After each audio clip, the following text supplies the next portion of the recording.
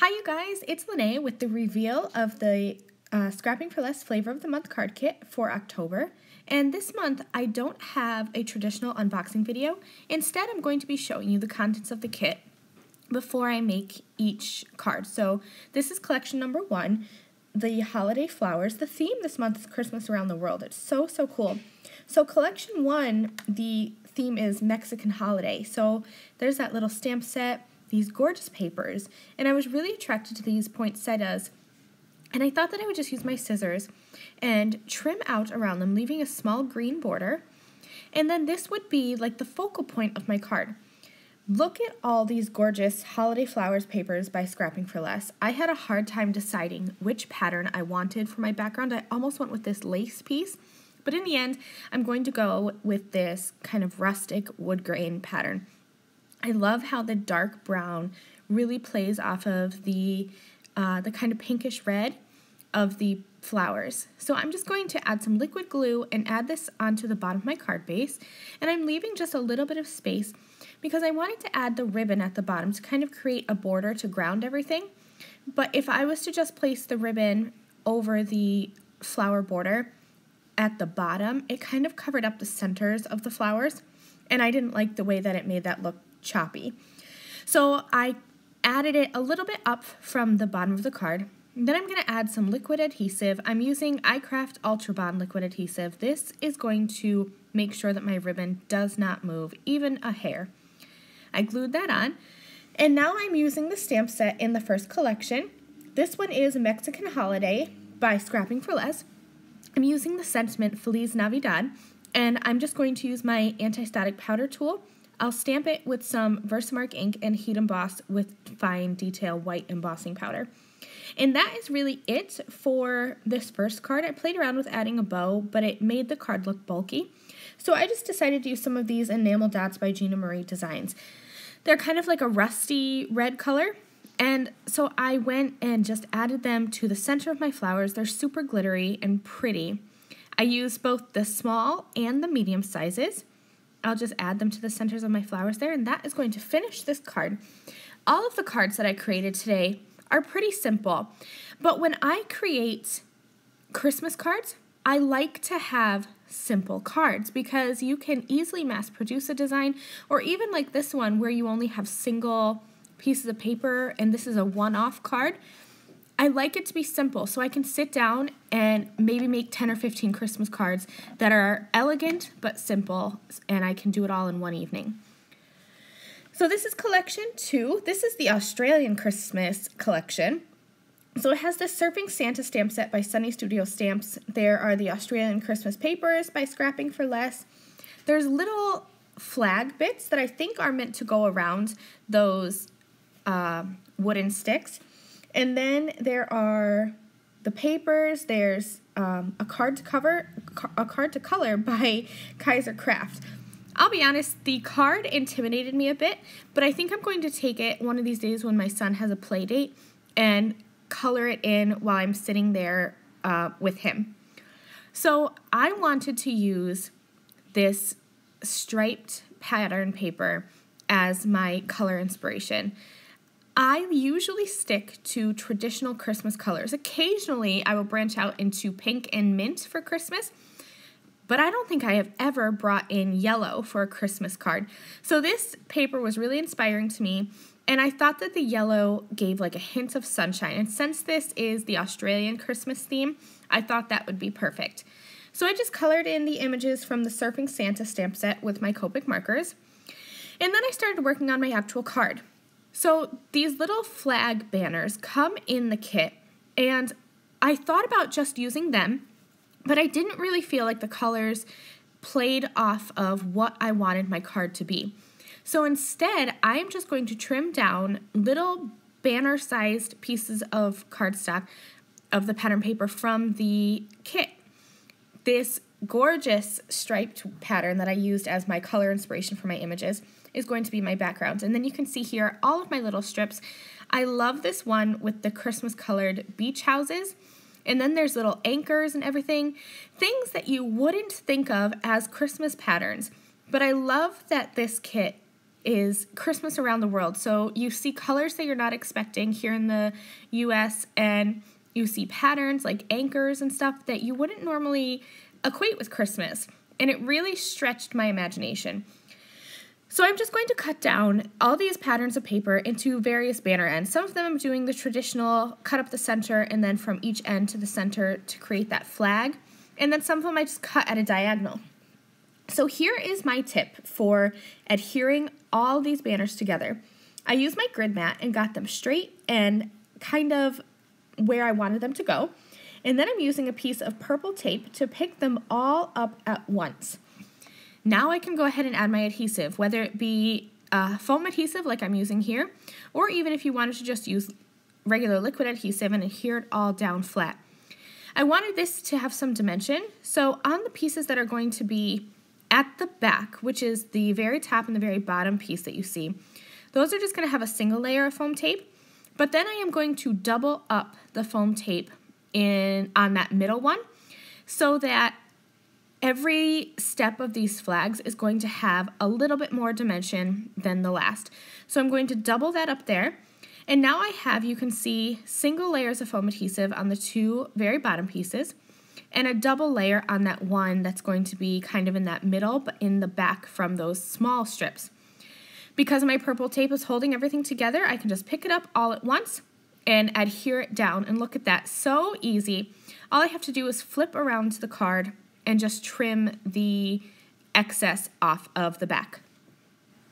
I'm going to be adding my Santa and surfboard images onto the card using foam adhesive, and I did have a double layer in places and a triple layer in other places. I stamped the warm Christmas wishes on a piece of white cardstock, trimmed it into a flag banner end, and then I added that in the top left corner of my card with one layer of foam adhesive. I'm going to add some clear glitter onto the Santa and surfboard, and this card will be complete. So let's move on to my card for collection 3. And actually, I created 2 cards with this collection. This one has some sequins, and then there's the stamp set, A Swedish Christmas by Scrapping for Less. The Nordic winter papers are so pretty. I love the snowflakes. I love that there's this deep blue color and then that kind of like tomato-y red. There is some twine by Doris, and then there are some little cardstock cutouts by Pink Paisley.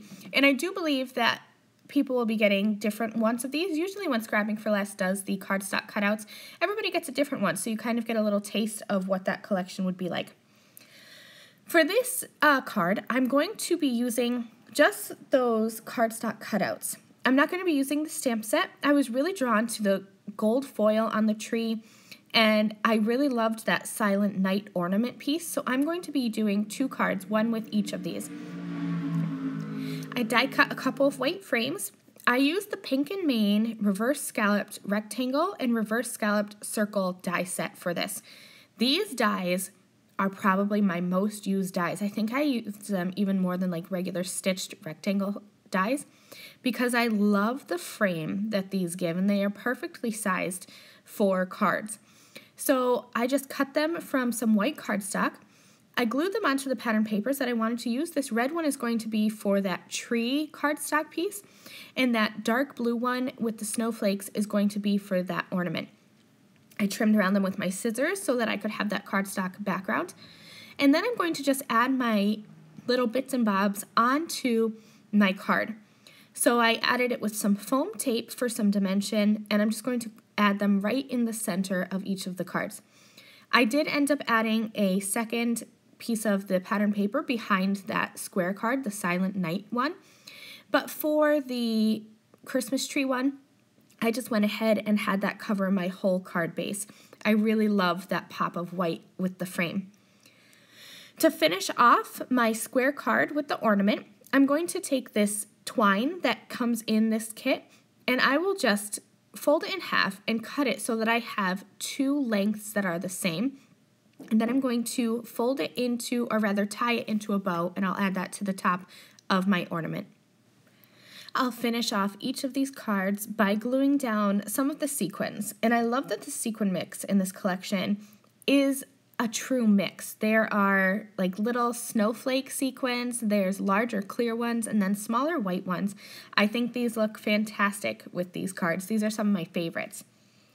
Collection 4 is the German collection. So this is the O Tannenbaum stamp set by Scrapping for Less. There are these foil mates and foil by Gina K Designs and Thermal Web, and I'll be showing you exactly how to use those. I love to foil. Thermal Web is one of my favorite companies, and their products are so fabulous and so easy to use. But I get a lot of questions about how to use foil and with toner sheets. So here's my laminator. I have an inexpensive $20 laminator from Scotch. I think I got it at Target. And this kit comes with everything you need to do some foiling. This is that fancy foil sheet. And so you're just going to add that into the carrier sheet, which is basically a piece of parchment paper. You want to put it folded side into your laminator. So my sandwich is that parchment paper, then the foil mates, and then the foil on top. And you want the foil to be covering any part that has that black laser printed part, because that is what's going to foil. I ran it through my laminator twice just to be sure everything would transfer. And check this out. Anywhere that there was that black print on this card is now gold foiled. And I am actually going to use the negative piece because when I do foiling, I don't leave anything behind.